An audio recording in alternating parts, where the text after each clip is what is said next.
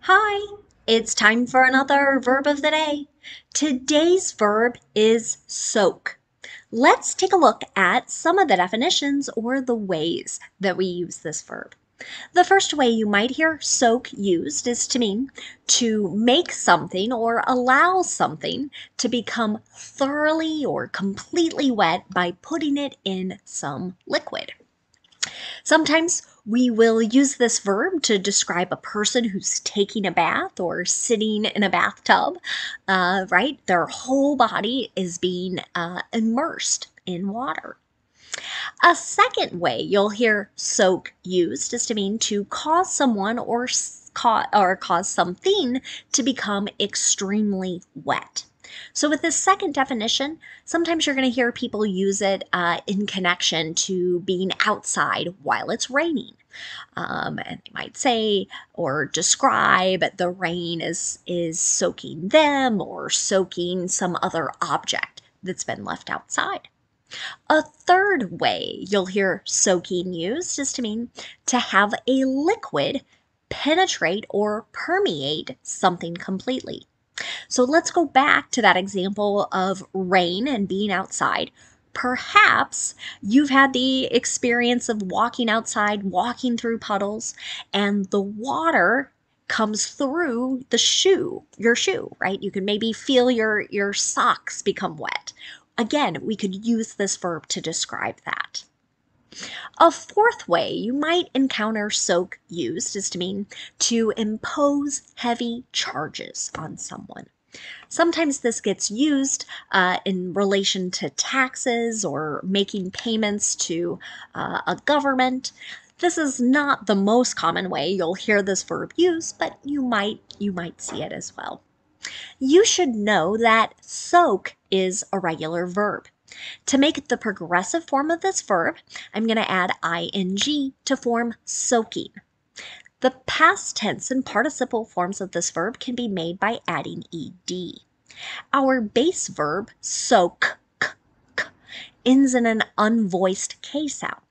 This means the ed ending is going to make a T sound, and we don't add an extra syllable as we say it.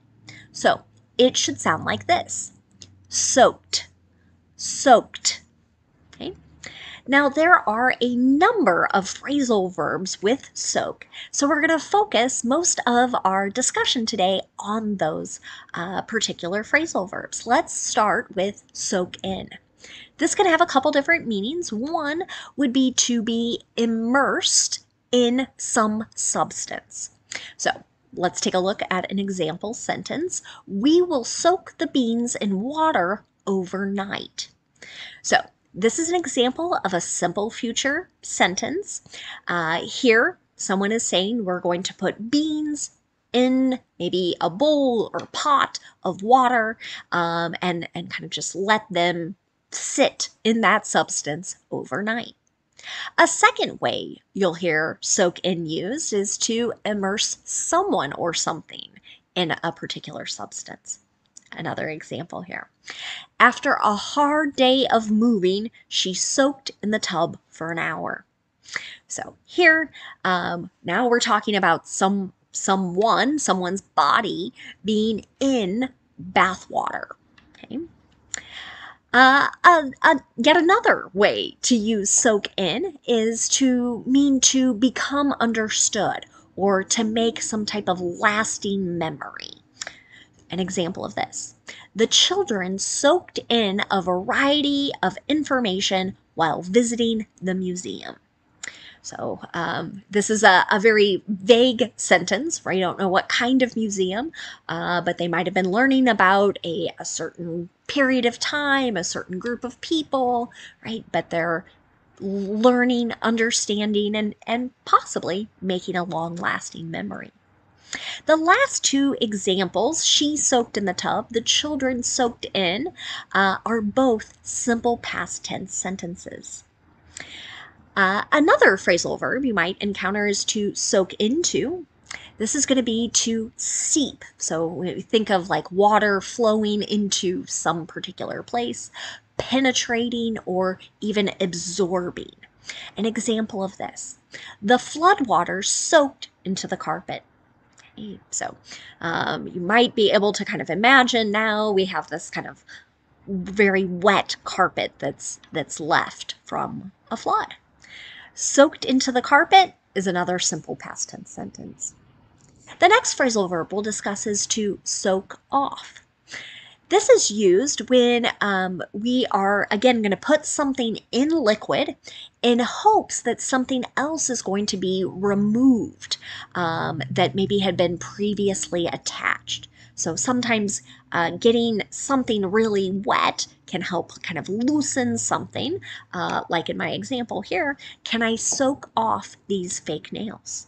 So some people will wear acrylic nails, and there's a particular glue that's used, and so sometimes people will put their hands in a particular liquid of a kind to be able to get that glue to loosen, and then one is able to remove the nails.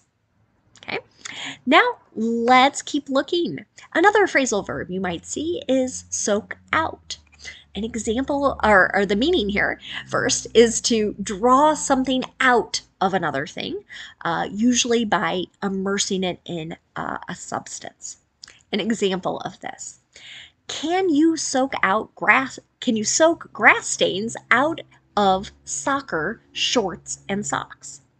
So this might be a question where someone is asking, are we able to do this, right? We can see that modal can there. They might be asking sort of what kind of liquid or what kind of substances could I use in order to sort of pull out those grass stains, those greenish stains that have formed from probably slide tackling, coming in contact with grass.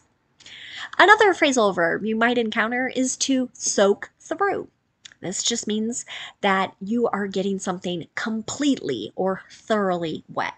An example here: my clothes are soaked through. Okay. This is a passive voice sentence. In case you're looking at it, I can see the present form of be, and then I've got my participle form of the verb here. So this would be simple present, but in passive voice. The next phrasal verb we'll discuss is to soak up. This can have a couple different meanings. One would be to absorb or gather liquid. An example of this: these towels will soak up the spilled juice. Okay. So here we're talking about absorbing it, drawing the liquid into the towels. A second way you'll hear soak up used is to mean to absorb or take in all of something or as much of something as possible. I've got two example sentences here to help us understand this. Something you might hear someone say: we're going to soak up the sun during our vacation. This is another simple future sentence, but this one is with be going to, right? And so what they're saying, we're going to spend a lot of time out in the sun. We're going to be absorbing all the sunshine we possibly can.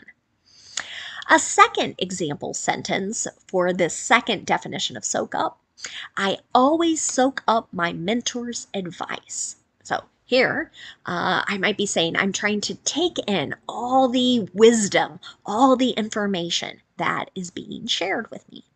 I always soak up is an example of the simple present, but this time it's in the active voice. The last phrasal verb we're going to discuss today is to soak with. Again, we're describing drenching something, coating something with a particular liquid, and that liquid is going to follow our preposition with. An example here: airport workers are soaking the plane's wings with de-icer. So here's an example of the present progressive or present continuous. I might be describing something that's happening right now. Maybe you've seen this happen if you've flown during the winter months, particularly when it's cold, when there's a lot of snow and ice, but it's a particular liquid generally used on the wings of the plane to help it sort of take off in a safe way. The Next thing we're going to do is discuss some related words. The first word we'll discuss is the noun form of this word. So, same spelling, same pronunciation. When I use the noun soak, I'm generally referring to the act of putting someone or something in liquid for some period of time. An example of this might be, some people relax after a hard day with a soak. Again, that idea of sitting in a bathtub, hot water, maybe bubbles, something else can make people feel good or just make them feel a little more relaxed. You'll also hear soaking used as an adjective. Generally, when people use this as an adjective, they're talking about something being extremely wet. An example of this, take off that soaking jacket. I feel like this is something I've heard various parents say to their kids. Maybe they don't want the water dripping all over the house, or they're worried about someone getting cold because of just how thoroughly and completely wet that piece of clothing is. The last word we'll look at today is the adverb soakingly. So generally, we're describing something being done in a manner that's going to make someone wet. An example here. It's a shirt soakingly hot in this region. It's shirt soakingly hot in this region, pardon. So I saw a sentence describing a particular tropical location, and what it's saying is it's so hot, you're going to sweat so much, your shirt, it's going to feel like you've been out in the rain. It's going to be so wet. So here, shirt soakingly is modifying or describing the adjective hot. And our adverbs can absolutely be used to describe adjectives. Thanks so much for watching today's video. I hope you have a great day.